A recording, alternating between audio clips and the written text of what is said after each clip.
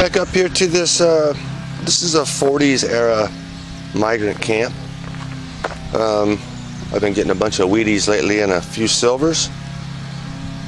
And I'm so excited. I just got my first Franklin half. I know it is because I flipped it over and saw that big old bell. It had a little rusted out button laying on top of it. It was a real crappy signal. Oh man. My goodness. This is so cool. I don't know if I should rub it or not.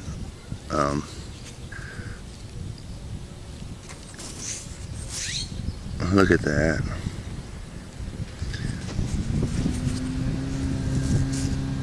Where's the date on this thing? Okay, well it didn't clean up really well without a little baking soda, but it's 1957. Man, that is so awesome. I haven't even found a wheat penny yet today. Okay, got a Canadian 1 cent about 5 minutes after getting that Franklin. Alright, I got my first Wheatie today. So I got that Franklin, that Canadian, and this Wheatie, and I'm going to keep on going. Alright, cool. Got another Wheatie.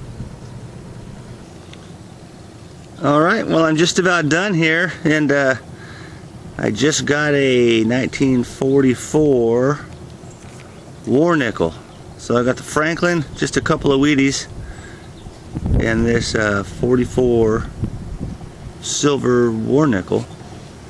It is a P. This actually wiped off, cleaned off pretty good for up here. So man, this has been a really good hunt up here. I'm gonna do just a few more minutes, and then I'll take off home.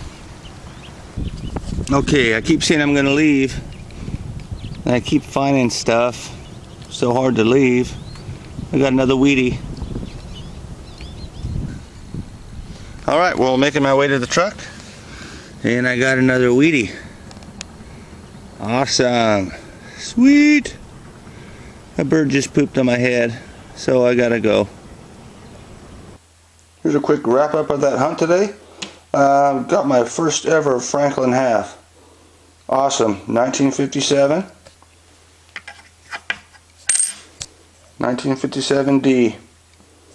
I had to use electrolysis on this one. Had never done that before. The front side was really bad. Baking soda, damp with baking soda, didn't even affect it, didn't touch the tarnish on it, and the electrolysis worked out really well. I got a 1944 P war nickel, which was awesome. Electrolysis didn't help it so much. While I was at it, I went ahead and electrolyzed the 4 Wheaties I found. Some of them came out pretty good, except that one.